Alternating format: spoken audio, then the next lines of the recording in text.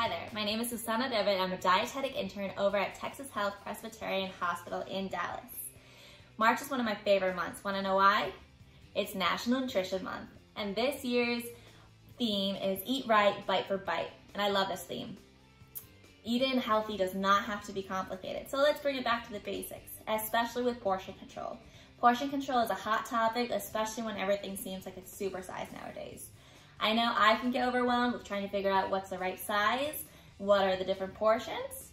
So here are a couple tips to take away the stress and get back to eating to the basics. So grab a snack, let's get comfortable, and let's chat. So you may be familiar with the MyPlate, and it's a way to fill up your plate with nutritious foods. Being half the plate being filled with fruits and veggies, while the other half is some whole grains, lean protein, and don't forget the side of dairy for the added calcium. Use your plate as your guide. Serve yourself what you want to eat, then pause before going to the second helping. That pause, believe it or not, is going to allow your stomach to communicate to the rest of your body and figure out if you're actually full or if you're still hungry. Another great tip is to put your food into a plate or a bowl, especially when it comes to snacks. This is a great way to avoid overeating, especially mindless overeating.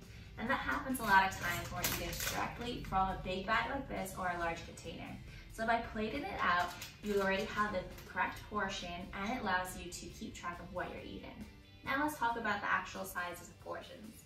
So if you have a food scale, measuring cups, and or some measuring spoons, these are all great tools. They allow you to measure out your food and you can better train your eyes to the proper portions. But don't worry if you don't have any of those, totally okay. If you're on the go or you just don't have those tools, use your hand as a tool. It's a great way to estimate the portions. So an open hand like this, using the size of your palm, that's gonna equal to about 3 ounces of animal protein. A closed fist is gonna be about half a cup of cooked grains or 1 cup of vegetables and fruits. Opening it back up, taking the tip of your thumb to the base where it connects to the palm, that's gonna equal about 1 tablespoon of fats. So think peanut butter or butter. So I know portions can be tricky, and the single most important takeaway from today is to use either your hand or your plate or bowls as your guide when it comes to portions. With a little bit of practice, you'll become a pro and confident with portion control.